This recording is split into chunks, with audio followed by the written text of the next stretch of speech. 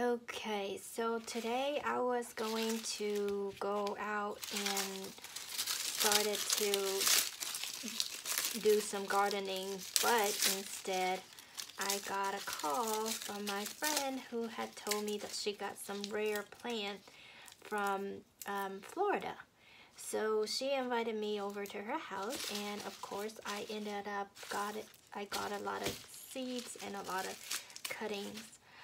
Basically, these are some flowers. I forgot what's the name of these flowers, but they are cuttings, and I am going to actually root them.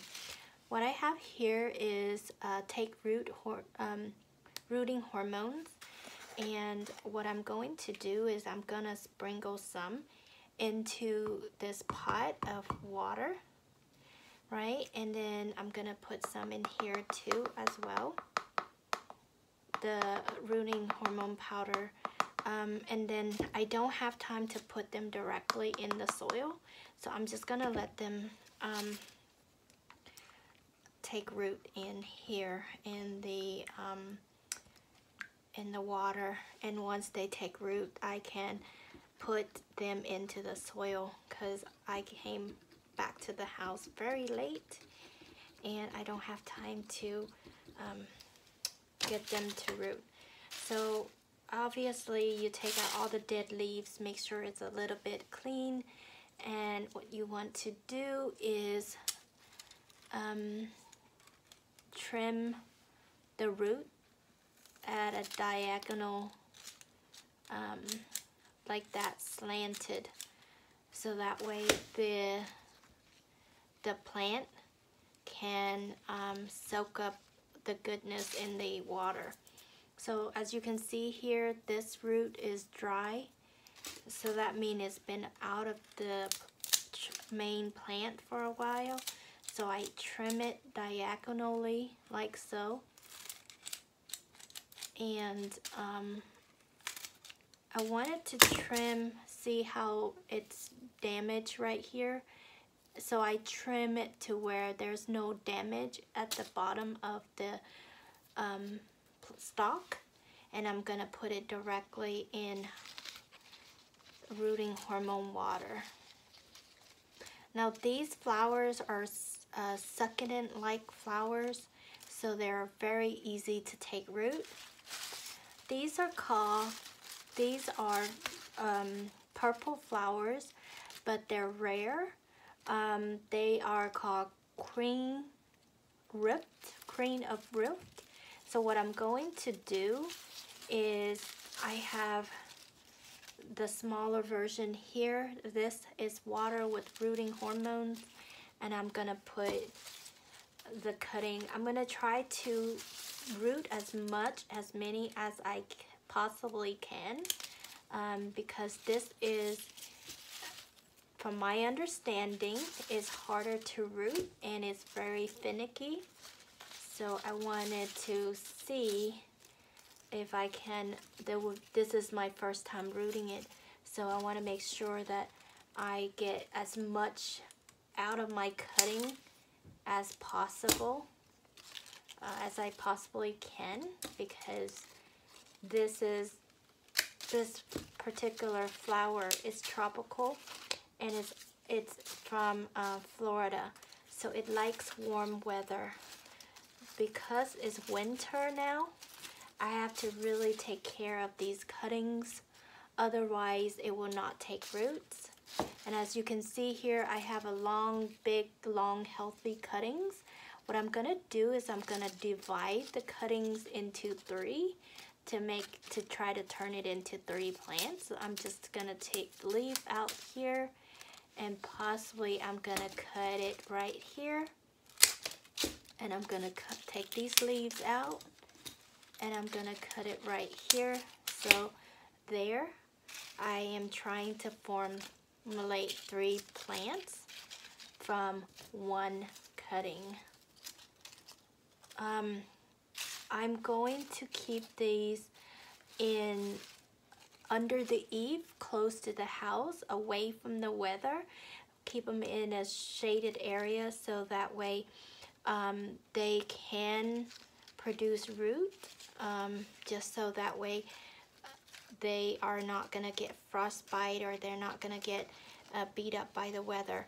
Another thing you want to keep in mind when you start rooting things is that you don't want the leaves touching the water. So if it's down like this is too much water for them. It might not take root. So you want to make sure that the leaf does not touch the water. And if it does, you have to move it into a smaller pot. But